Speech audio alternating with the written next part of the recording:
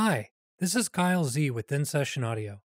Since the release of Riff Generation, we've received a number of emails asking if it's possible to send the instrument's patterns and notes out as MIDI in real time.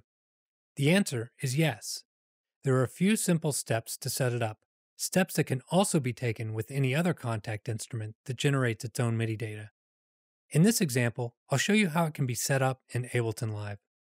The first thing is to launch Kontakt. Click the Options or Gear icon and select Engine from the left column. For the setting Send MIDI to the outside world, choose Script Generated Notes. At first it will appear like it's still unselected, but notice that a checkmark is now showing next to it. Next, I'll load Riff Generation and select a patch.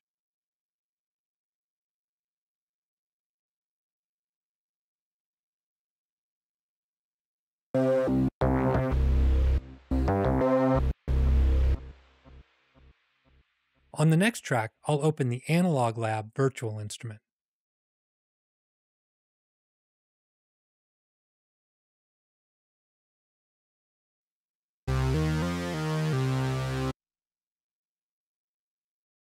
For my MIDI input, I'm going to select Kontakt. I also need to select it for the input channel. Finally, I need to arm or record enable both tracks.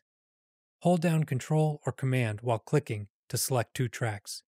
Now, when I play just one note to trigger riff generation, the pattern will also play through Analog Lab.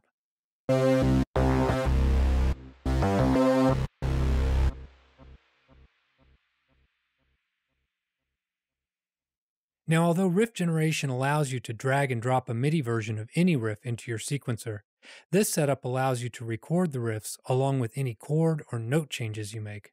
We'll do that now.